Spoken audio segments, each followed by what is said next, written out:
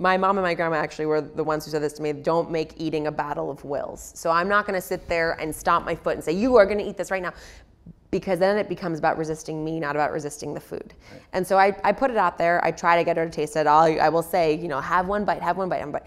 But I'm not, at the end of the day, if tonight's just not the night and she just wants, you know, cereal with milk, I'm not going to wear that like a cloak of shame, and I'm also not going to make it a big deal, because if I don't make it a big deal and all she sees is John and I enjoying that meal, tomorrow she might want to try it, or the next day she might, whenever it is that she decides she wants to be part of the adult conversation, the adult dinner table, she's going to want to try that. And so I think we try to lead by example and make the, you know, the items that we want her to eat available widely, and offer her many opportunities to try them, and then let her come to the table a little bit.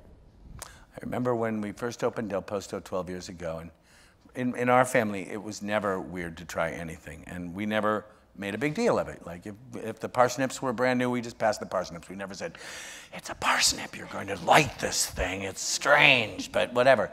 So I'll never forget when we had something called cibreo, which is a Tuscan stew served with pasta that's made of the regalie of the chicken or the duck, which means all of the things that they give you, including the gizzards, the heart, the testicles, the waddle.